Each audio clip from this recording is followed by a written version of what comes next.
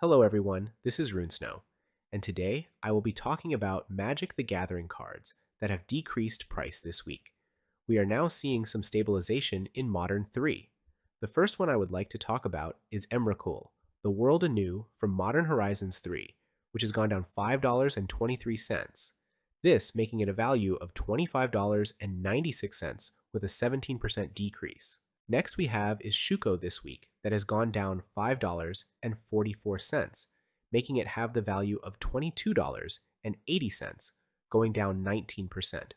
Then there is Ugin's Labyrinth from Modern Horizons 3, which went down $7.55, now making it worth $39 with a 16% decrease.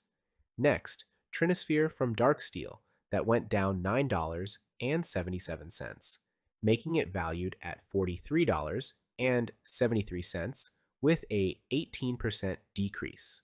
Lastly, we have Flage Titan of Fire's Fury that went down $6.74 to a value of $37.89 with a 18% decrease.